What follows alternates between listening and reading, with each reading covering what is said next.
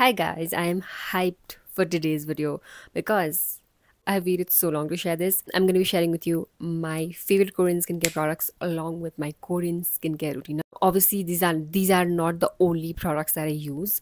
I have a lot of other drugstore affordable products, so I'm going to make that version too.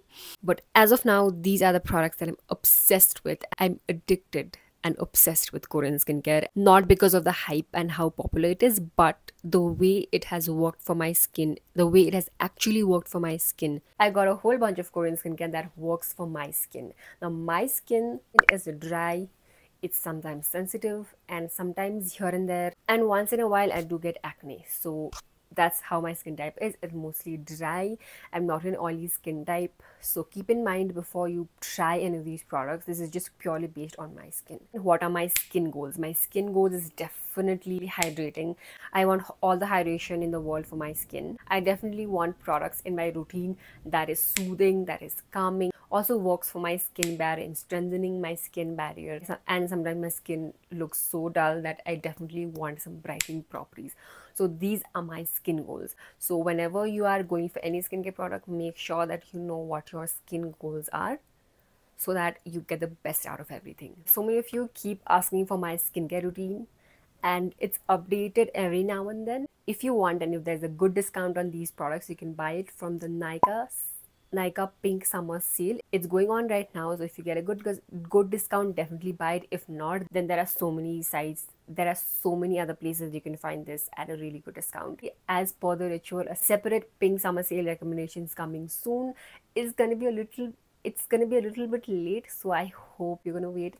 But you can even consider this as a skincare recommendation video. Obviously, first I'm going to talk about cleansers and only oil cleansers.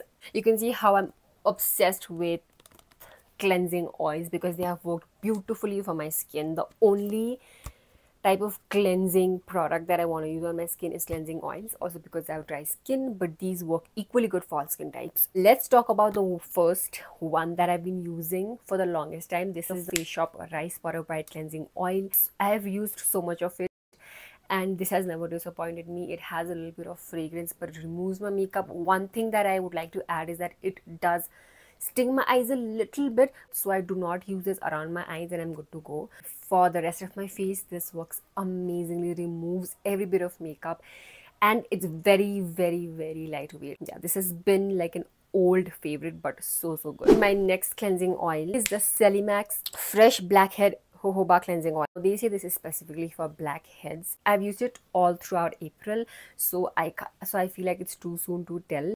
Other than that, the way again this removes your makeup, it's very lightweight. And you know what, with this, when you emulsify it with water, when you dampen your skin, it converts into this beautiful light milky consistency, which I feel so good for my skin. Obviously, you have to, with all of these cleansing oils, you have to follow it up with a second cleanser, water-based cleanser. And in general, also double cleansing is really good to get rid of your clogged pores, to remove blackheads, to basically have better skin. This particularly does not have any kind of fragrance, which I love. This is again another favorite for sure. The third cleansing oil, which is like my new favorite, this is the Klairs Gentle Black Fresh Cleansing Oil. This is something that I very recently tried. Disclaimer for this one, I've only used it like 3-4 times.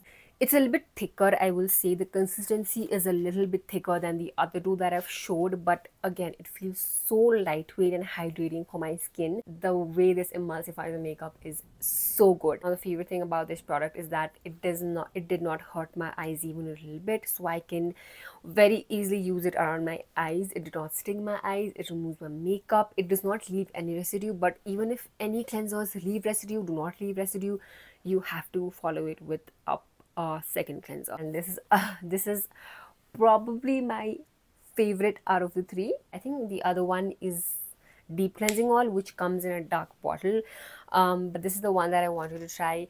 I love how it's fragrance free, it's mild. The thing about Korean skin products is that it's mild, it's really gentle on your skin, but it's so effective. I told you how important it is to have a second cleanser. I have I have these two that I use, and so many affordable indie brand cleansers that I use on an everyday basis. But when it comes to Korean cleansers, these are the two ones that I have. Face Shop for a bright foaming cleanser. So these are both foaming cleansers. I'm yet to find a gentle Korean cleanser. This one I've been using for years and years and years and years, and it again has never disappointed. It has a very nice cherry blossomy fragrance, like, but very very mild, and this till date works equally good for my skin. I do not use these cleansers on an everyday basis. I only use this when I want a second cleanser for my double cleansing. Only then I use foaming cleansers. Otherwise, since I have dry skin, I want something more like a cleansing milk, something that's more gentle, like a mild cleanser, like the simple one, the Cetaphil, and this has never disappointed me.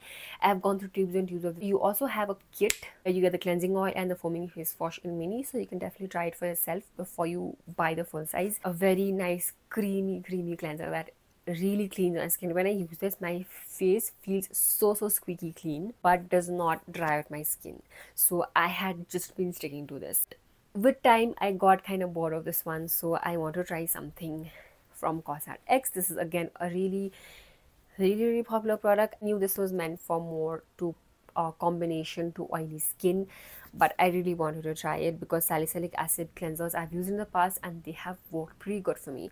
This is the CosRX Salicylic Acid Daily Gentle Cleanser. It's 0.5% salicylic acid. This is again a new cleanser that I've tried and I've actually really liked it. It's really similar. The consistency of these two is really similar.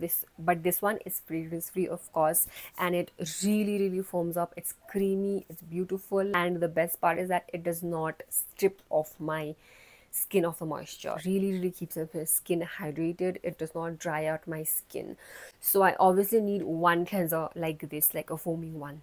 I don't use this every day, of course, but I feel like if you have oily skin, this is gonna be a blessing for your skin.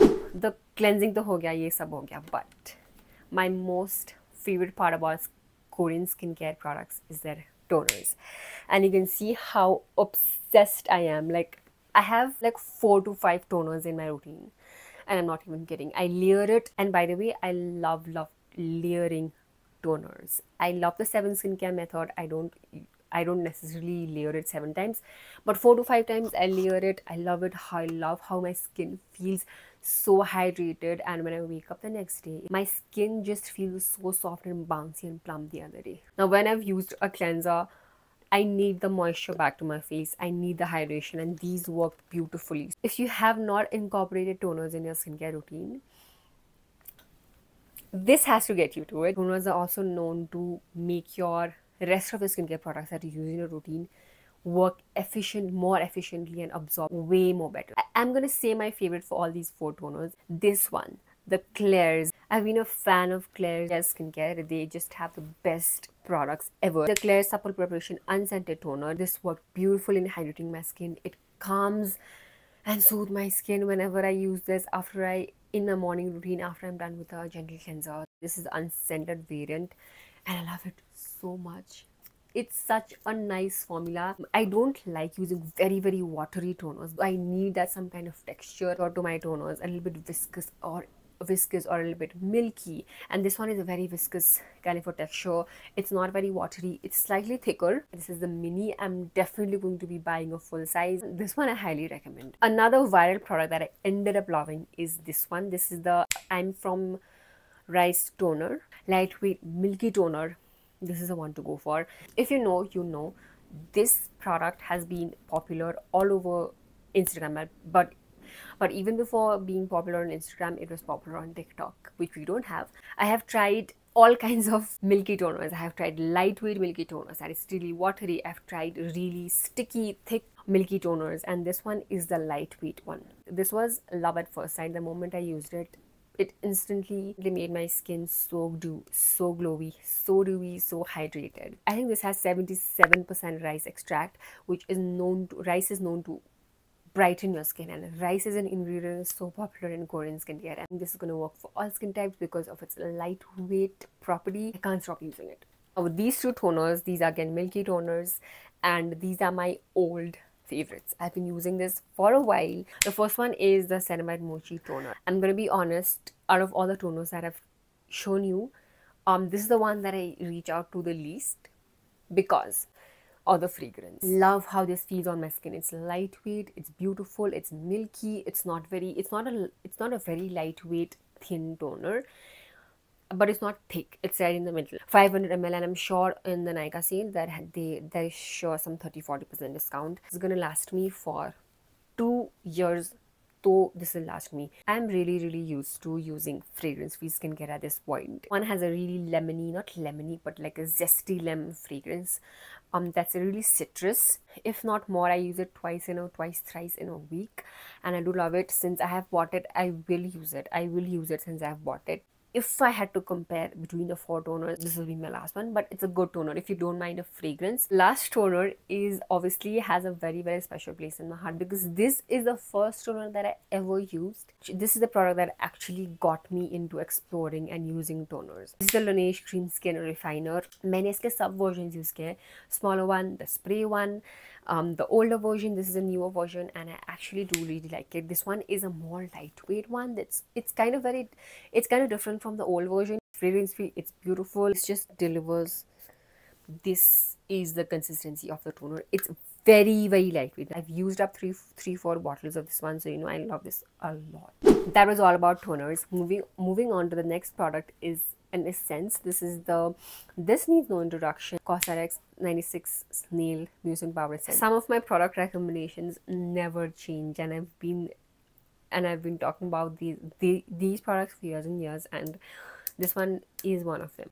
I've spoken about this years and years, and this product has changed the way my skin feels and looks. I had really bumpy, rough texture. I think it was before last year. I gave into this obviously because it was so popular, but ek do use mein nahi hone wala. You have to use it for a long time to see results. But for me, my skin started feeling so much more smoother and even. Again, not in terms of how it looks, but how it feels. Like when I felt my skin, I could feel the bumpiness, I could feel the roughness, and this totally helped me with that. I know I can genuinely say it because this was the sole product that I was using at that time. I have used it up. This is obviously not the product that I use every day, not something that I use every single time, but I always need a backup of this because I never know when my skin needs it, and my skin always needs this at some point. So I always keep a backup. I also know for some people how this product has not worked for whatever reason, but if snail mucin is not your thing, you can try the RHEAKL but Mixun Bean Essence. That is like an alternative for this one. Gel based, but it's slimy. Apart from the hydration that this gives, oh my god, how my skin feels so soft, very hydrated, but obviously it does not feel too much on the skin never felt better without any product but this one. Another product in the same line is this all-in-one cream. We've come into moisturizers. By the way, this is the only moisturizer that I have been using since the time I got it. This is the Cosrx Snail all-in-one cream gel based moisturizer. This is how it looks. It's really, it has the same, it's a snail mucin cream, so it's like the same texture, really sticky and gooey. I really like using this in the summers. The combination of these two, oh my god, if you want the glowy plump looking skin, the combination of this is incredible. Also, this can get a little bit messy when you use it because I always end up spilling it. Quantity that you get is really good, so for whatever the price you're paying this, it's worth it. The second last category, which is sunscreens. After toners, Korean sunscreens are my favorite because out of all the ones that I've used, everything is so hydrating, everything is so good for your skin, everything is so soothing, everything is so gentle. There is absolutely no white cast with the ones that I've used. I have not experienced any pilling, and love how well it sits underneath my makeup. And these are my favorites. The first one is the Bureau Joseon. You can see how much I have used this. A BB, I use this once in a while when I'm feeling like it underneath my makeup, specifically because it's so dewy, it's so moisturizing, it looks beautiful and glowy. And whenever I use this, my skin, my makeup always looks very glowy. Probiotics and rice. It is SPF 50, PA+++. Then I tried this one recently. These two, the first one is the Instri. This is like a mini that I got, but I have tried this sunscreen in the past, and this is again a beautiful sunscreen. very dewy. It's more moisturizing, obviously. So dry skin, you're gonna really like this. This is the Instri Hyaluronic Acid Watery Sun Gel. It again has SPF 50, PA++++, UVA, UVB. Once I'm over with these sunscreens, I'm gonna buy a full size of this because I really like it. It's fragrance free. Again, no white cast. It's like a dream sunscreen. And this one, this is the Round Lab. This again a very popular sunscreen in Korea. This is the Round Lab moisturizing birch sunscreen. You can see how similar these packagings are. I believe the manufacturers are also the same, so makes sense. Now the difference that I find in between this is that this one is a little bit more creamier than this one. This one is a little bit, just a little bit lightweight. Other than that, I feel like there's no other than that, I feel like there is almost no difference between these two sunscreens. Both are fragrance free. This has a creamy texture. It has high protection. It's moisture. It's hydrating. It's glowy. My skin looks so glowy whenever I use this. I have this sun stick, which is the Thank You Farmer sun stick. Sun Project Silky Calming Sunstick, and I have used this very less because I use sunscreen sticks. My sunscreen sticks बहुत कम use करती हूँ. I usually use my trusty liquid sunscreens. It is magical. I have makeup on, but this, no matter what, does not transform to the stick. This does not move my makeup at all. Particularly when you have makeup on, this is a really good sunscreen for reapplication. Obviously, this cannot be your primary sunscreen application. This has to be a secondary sunscreen application. I don't feel anything on my skin whenever I use it. So lightweight. It's not heavy. I always like to carry this in my bag. In the lip care category, I just have Laneige to talk about because this is what I've been using and I still use. I've emptied the berry variant. Do you want an empties video? Let me know. But I have emptied this out completely. I've cleaned it up, and I've started using another one in the sweet candy variant. I really like it. I'm mentioning these two because sweet candy one and the berry one is my favorite. Then I have the lip glowy balm. If you don't like dipping your finger and using a lip balm, you can go for the lip glowy balm because it comes in applicator like this. I've really used the crap out of this, and मुझे लगता है कि I've used pretty much most of it.